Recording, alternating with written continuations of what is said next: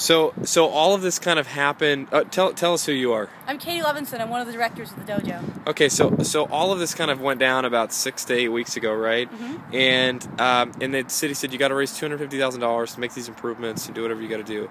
So what, in terms of money, has anyone responded coming out of that? Yeah, we've gotten really good community response. We got about $20,000 out of Andreessen Horowitz. They've been really awesome, and then we got a 10 grand matching challenge from Palantir. For every dollar donated by someone, they would donate $1 as well. We started running a charity run in your underwear, which has already raised over $1,000. Perfect for programmers. Yeah, you know, actually, I'm amazed at the ratio. It's like 3 to 1 girls to guys right now. Wow. That's not the demographic we usually have at the dojo, but like, cool, apparently, you know? Yeah. Whatever it takes. Yeah, I think a lot of people are really coming out of the woodwork for the cause. So we got about $35,000 in cash right now. We have another about 30 grand in handshakes that got to firm up, and that's not bad for a month, you know? Yeah, totally. And what is the timetable on it? Is it just, hey, whenever you can do it? You're paying rent on the space. Yeah, well, I mean, let me just talk about the sun. I feel bad squinting in the camera. No, you're good. So we have,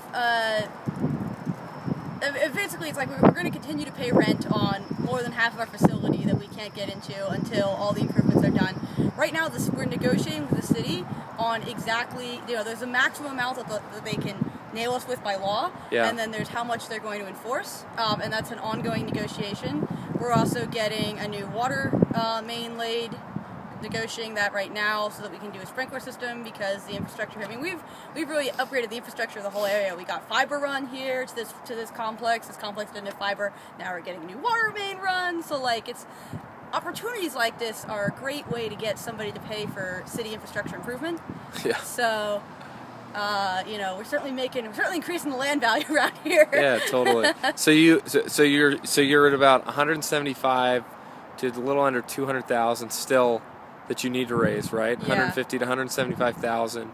And where do you think that's going to come? Is it just going to come from donations? You guys make a little bit of money, not a significant amount, but you have members and things like that. So the membership really is like, we consider that money to be going into the lighting and the heating and the rent and the paper towels and the toilet paper and all of that stuff.